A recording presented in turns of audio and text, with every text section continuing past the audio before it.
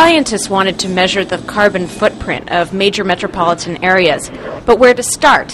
How about a city that's notorious for its poor air quality? Los Angeles. Sunlight's coming into this dome. It hits a mirror here and then passes down through 5 stories of the building to what's called a spectrometer in the basement. Professor Paul Wemberg is capturing sunshine in a tube to measure the molecules that make up greenhouse gases.